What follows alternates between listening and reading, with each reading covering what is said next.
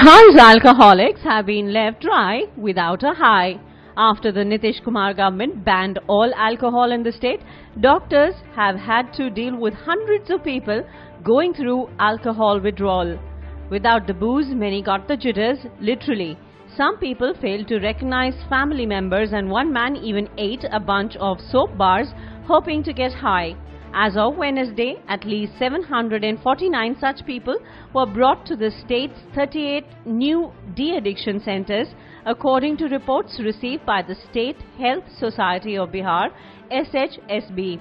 The 30-year-old man, who failed to recognize his family, used to drink 600 to 1200 ml of country liquor every day until March 31st, after which desi booze was banned.